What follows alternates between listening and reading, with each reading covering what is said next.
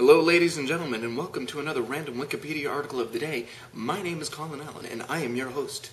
I apologize for not being around. You know how things are sometimes, or maybe you don't, but that's how they are anyway. Today's topic, random Wikipedia article, if you will, is Eriosomatinae, also known as woolly aphids, subfamily Eriosomatinae, are sucking insects. That live on plant fluids. And produces a filamentous, waxy white covering which resembles cotton or wool. Oh, yeah, you've seen that when you're like walking through a field or whatever. If you've ever walked through a field, maybe you haven't. But sometimes like on little bits of grass or plant or something like that, it looks like somebody like spit into the grass. It's like, I'd say it looks more like spit than cotton or wool. Or maybe I'm thinking of something else. But that's what I'm thinking. The adults are winged and move to new locations where they lay their egg masses. Masses of eggs. The larvae often form large cottony masses on twigs for protection from predators. They come from Japan. That kind of seems like a bit of a non sequitur. The woolly apple aphid is a pest for fruit growers. Many of the numerous species of woolly aphids have only one host plant species, or alternating generations on two specific hosts. In flight, they have been described as looking like flying mice. That's strange. And are given nicknames like fluff bugs, fairy flies, or fuzzbutts.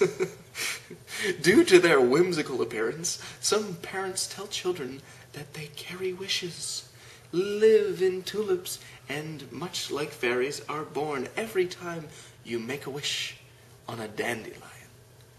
Very magical creatures these woolly aphids are.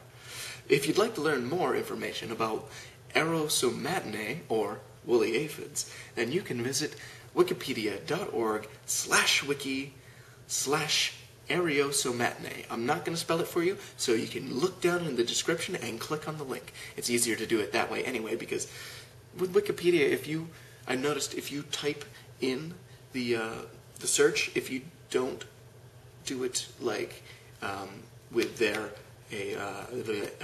caps, lowercase or uppercase, if there are that differences in the way you're typing it and the way that they have done it, then it won't find the site, which is just stupid in my opinion. But anyway, as I have said, that is it for today. And well, if you're looking forward, to the next Wikipedia article, make sure to subscribe and like down there, click the thumbs up, and I'll keep doing them. Hopefully I'll have more time to be doing them, and you'll have some time to watch them. If you haven't seen my previous random Wikipedia articles of the day, go back and check those out. I'll leave some links down in the description once again, and maybe I'll put a little thing here to click on to go to a previous one, and when I have a future one, if I have a future one, which I'm pretty sure I will, it'll be over here. Alright. Sound good? How's that? Alright. Talk to you later. See ya on another time. The woolly aphid You're really going to laugh at me when I say the word that I'm not pronouncing correctly. The word that I'm trying to pronounce here is apple. That's right, ladies and gentlemen. If you guessed apple, you win a prize. The prize is, I will shake your hand. The woolly aphid... Damn it! Woolly apple aphid. Woolly apple aphid. Once I get that down, I need to look ahead, is a pest for fruit growers. Now I know the rest of the sentence, so that when I get through the woolly apple aphid, I can get through the rest of the sentence, which is a pest for fruit growers. Here we go.